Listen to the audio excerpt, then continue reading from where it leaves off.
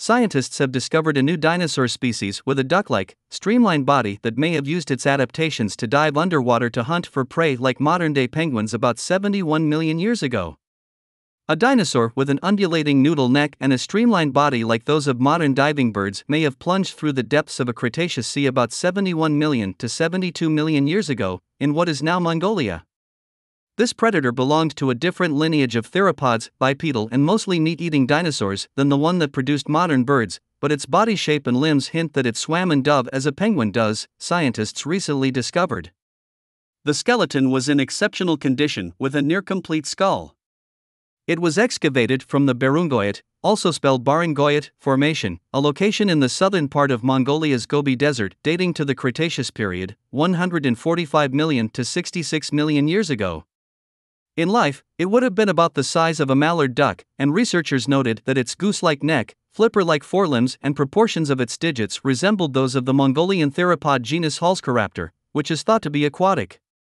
However, there isn't enough fossil evidence from Halszkaraptor and its closest relatives to suggest what their body shapes may have looked like.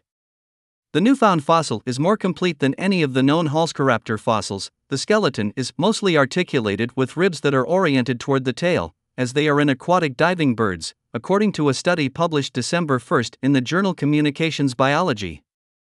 This offered scientists the first evidence of a non-avian theropod with a body that was optimized for reducing drag in aquatic environments. These adaptations, along with teeth that were unusually numerous and tightly packed in the jaw, would have made the diving dinosaur a fearsome aquatic predator, and the number and shape of its teeth suggests that it hunted for fish or insects, according to the study.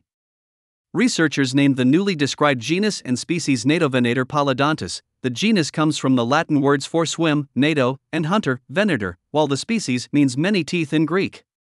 The long nares, nostrils, and posterior rib orientation are only known in Nadovenator because these parts are not well preserved in Halszkaraptor, said study co-author Yuangnam Lee, a professor of vertebrate paleontology in the School of Earth and Environmental Sciences at Seoul National University in South Korea. And Paludontus probably wasn't able to soar through the air with its short, flattened forelimbs, though it may have used them to paddle through water. But one of the most compelling clues about its aquatic habits was its ribs, specifically, the direction in which they were pointing. In land-based theropods, the dorsal ribs extended from the spine in a mostly horizontal arc. But in N. paludontus, these ribs curved back toward its tail. Such backward-oriented ribs lower the height of the rib cage and are a feature in diving birds. This suggests that N. paludontus had a streamlined body, which would be advantageous because a streamlined body reduces drag in the water and allows efficient swimming, Lee said. Ever since the first vertebrates crawled out of the oceans to live on land, many different groups have secondarily adapted to aquatic environments, the scientists wrote in the study. Whales, for example, evolved from four-legged terrestrial mammals before adapting to live exclusively in the oceans. Among dinosaurs, only birds and some of their extinct ancestors evolved aquatic or semi-aquatic forms. A bizarre sailback dinosaur called Spinosaurus was briefly hailed as a swimming dinosaur, but the claim is controversial among paleontologists, and a 2021 study in the journal Paleontologia Electronica proposed that Spinosaurus would have been a mediocre swimmer at best. However, N. paludontus looks like it would have been right at home in the ocean's depths. Nadovenator is a valuable discovery to awaken how diverse dinosaurs' ecological position was, Lee said.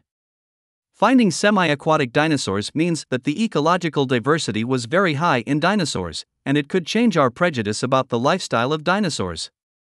More than 30 different lineages of tetrapods have independently invaded water ecosystems. Why not dinosaurs?